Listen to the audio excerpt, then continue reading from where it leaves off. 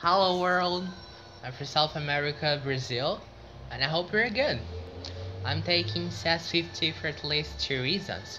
First, because I want to do a science degree in physics, and at least in science, we need to know how to code because we need a lot of data, and we got this with experiments. But it's so much easier when you know how to code because you will process data so much faster, so it's very useful. And second, because I like solving problems, and coding is all about that. So I decided to give it a try, and I'm liking so much. I don't regret of starting this path.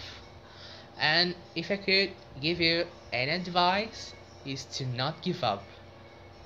It will be hard, it will be frustrating sometimes, but trust me, you will succeed.